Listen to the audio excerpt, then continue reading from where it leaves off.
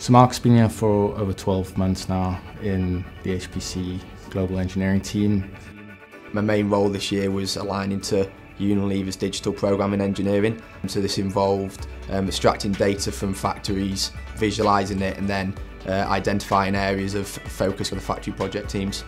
The factories obviously have a lot of process engineering data which comes from some of the unit operations, and it was taking that data, then being able to cut it down, condense it, and then identify areas that the project teams could focus on to be able to be on a journey of continued improvement.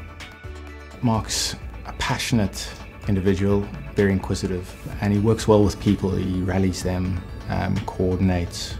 He's just a natural leader, and surprisingly can gather a team very quickly to focus on challenges and opportunities. So when I came to Unilever, I actually sat down with my line manager and we had a conversation for how I learn and how we could adapt my work plan through projects and the working environment to be able to help me learn effectively.